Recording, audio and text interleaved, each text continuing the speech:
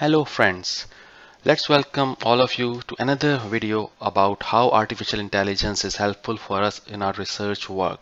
Today our topic is how to brainstorm our research topic by using artificial intelligence, because we all are subject matter expert, but still if we try to look forward for topic for a different research area, we sometimes struggle to find different articles and new innovative topic for doing our research. So let's see how the AI can help us in brainstorming and finding some new topics for our research.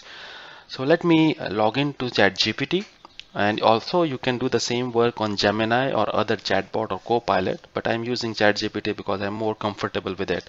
So my prompt is suggest me some topics of research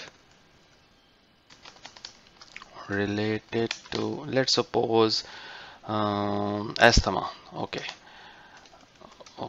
making it's not mandatory, but still it's better to make sure that suggest me some topic of research related to asthma, and I click enter, and of course start working on those things, and started giving me some of the research topic which are related to in this specialty or field as well. Although I am not a pulmonologist, but still you can see, if I search here, you can see from here what are the topic: genetic factors in asthma, susceptibility, environmental triggers in asthma, studying the impact of various role of microbiome in asthma, epidemiological trends in asthma, precision medicine, impact of asthma on quality of life.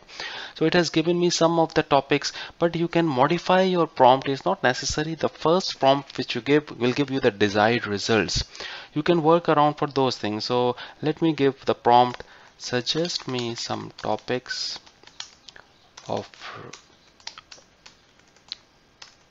research related to, let's suppose, asthma. Again the same, but in in public sector hospital setting. So I am giving a context that I am working in a public sector hospital, so give me some topic which is some relationship with the public sector as well. So that's how you can modify your prompt if it is something which is related to you, for example. So if I am giving a prompt, now the topics which are covered up are different as compared to the previous prompt, and by default it's continue to give 10 topics and then stop there, but if you want more you can continue the same thing. But let's see what are the topics now it is giving to us. Effectiveness of asthma education programs, barrier to asthma care access because of the public healthcare system. You can see investigating the barriers faced by patients assessing asthma care within public healthcare systems, utilization pattern of asthma services, asthma management and practice in primary care setting, impact of air quality. You can see there are difference in the topics which are coming up previously, which is talked about just a generalized topic, and now it is differently coming up from there as well. Not so it is highly desirable that when you are giving a prompt, you give your more details about what is the thing in which you want to work on there, and you will get the different results as well. So it's even not stop there. For example, this cost effectiveness of asthma intervention, let's suppose you find that thing to be related to you, you want to do some more research related to that thing. Conducting economical evaluation, well, it looks to me difficult, but let's see. Okay, let's talk about this. Cost effectiveness of asthma intervention. Let's suppose you want to continue to find out more topic related to this. So I have copied it the same now. I written, can you give me some more topics related to, and I have pasted the cost effectiveness of asthma intervention, the same thing. I am dwelling deeper down with the same thing which is given me before, and now as you can see, comparative cost effectiveness of asthma medication, cost effectiveness of asthma. So everything now, the different 10 topics which are coming up are all related to cost effectiveness of the asthma intervention.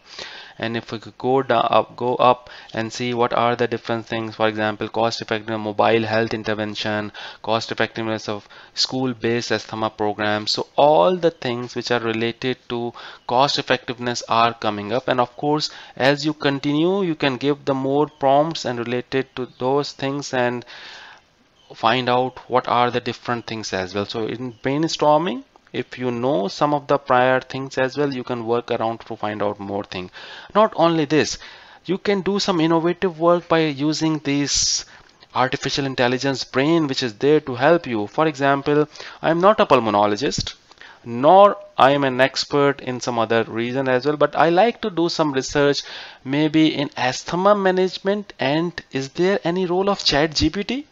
So I don't have anything in my mind right now, but just as I am making this video, I thought about this thing. So let me ask me, can you suggest some research topics related to asthma? Let's suppose management. Okay, so I have added to the word management as well, and ChatGPT. Okay, so I have added the word asthma management and ChatGPT, and let's see what the new thing what is coming up. Okay, so let's start working within a seconds as well. If I go up and see what are the different things are coming up, let's see one by one. So what the results are for us. Development of ChatGPT powered asthma self-management tools. Oh, great. Effectiveness of ChatGPT in asthma education and patient counseling. ChatGPT powered virtual asthma educators. Oh wow, new things to develop. So okay, so you can see here such kind of things are coming up. Even the same way you can continue working on those things. Let's suppose if I want this one as the virtual asthma educators, Control C, give me details how I can do this research, and I have copy pasted the same thing. So I want what is in the mind of the AI that how this can be done, just randomly doing some of the prompt so it works. So it has started working that you need to do literature work, need assessment, development of ChatGPT powered asthma, then pilot testing, implementation and evaluation, and all others. Let's talk about those things. What I'm interested in right now and why I have asked this question is development of ChatGPT.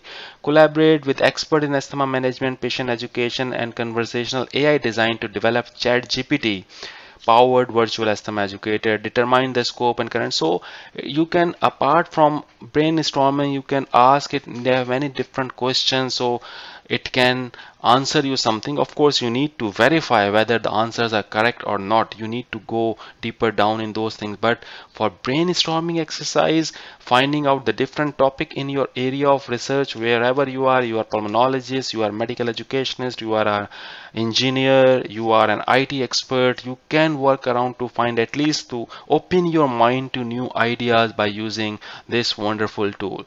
So stay tuned, looking forward to see you in other videos which will be coming on your way. Have a nice time.